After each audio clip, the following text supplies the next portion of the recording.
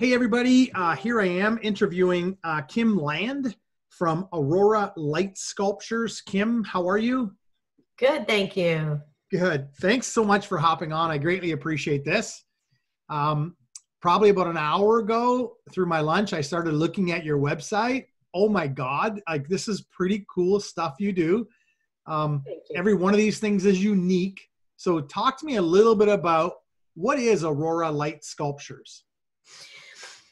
They are one-of-a-kind creations. I can't even duplicate them. I've had people go to my website and look at a sold piece and say, can you do this one again? I can't. No two pieces of driftwood are alike. Right. They're usually on a base of driftwood.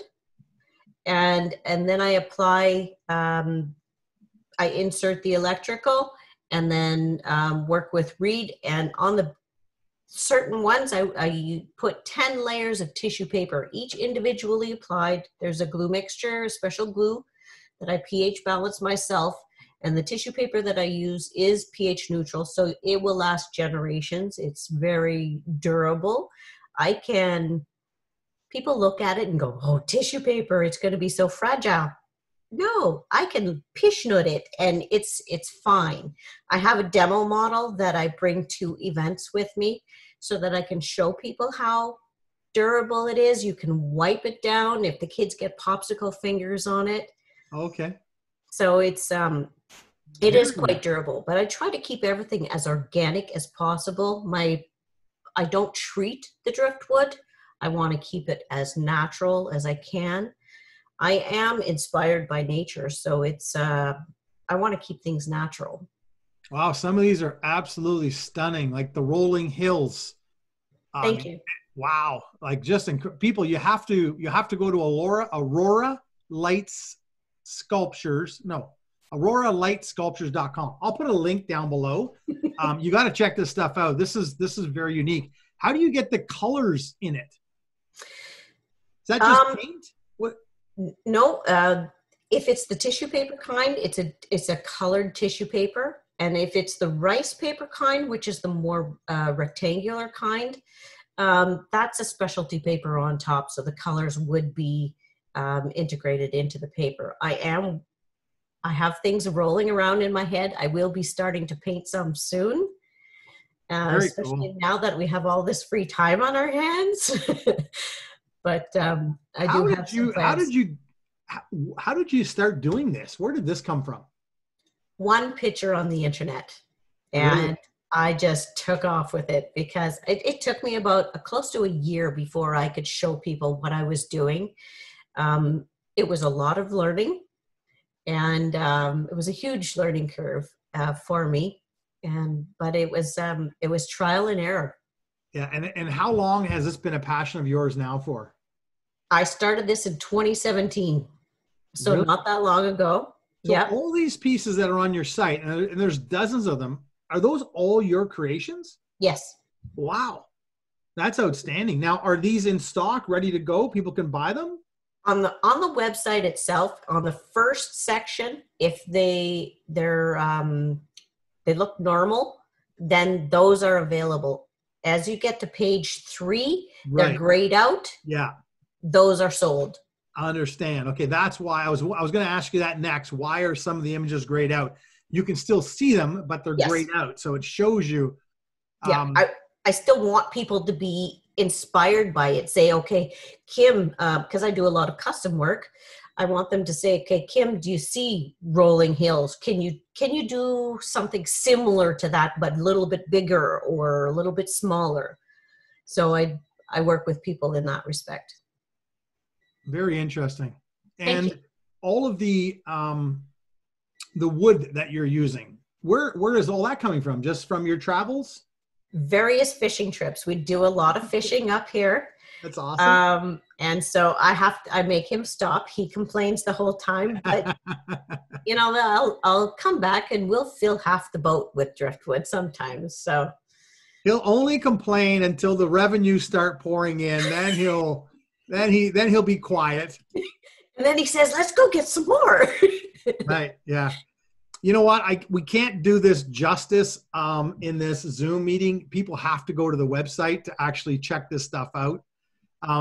So COVID, I suspect, are you closed as well? Yeah. I start booking events a year in advance. Pretty much all of them are canceled. If they're not canceled, then they're postponed. By now, I would have heard about my fall shows, whether I'm accepted or not, and they're just not getting back to people. They don't know.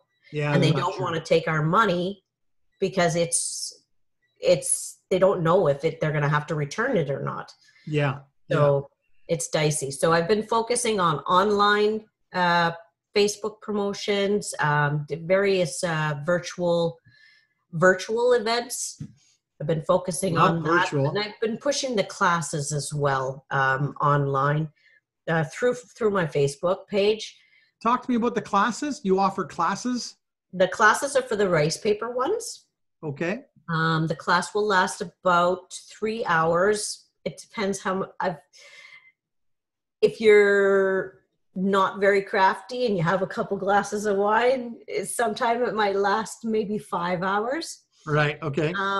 I send everything to the person via mail, and then we go on Facebook and we do the class that way. I make them one with them at the same time. Wow. That's so cool. It's amazing what is being accomplished virtually. That's incredible. Okay. So can they buy right from your website? What does that look like?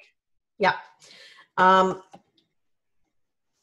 They can buy directly from the website, or I think he set up cart. God, I didn't set up my website. So to be honest with you, I'm not sure. I don't see a cart. So I think probably they should reach out to you. I'll put your contact information down, and then they can select the piece, and you can make arrangements for.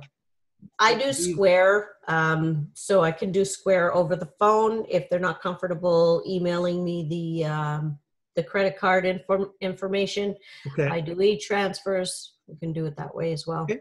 And so I noticed you have a lot of them in stock. Is that do you deliver as well? What does that look like during COVID?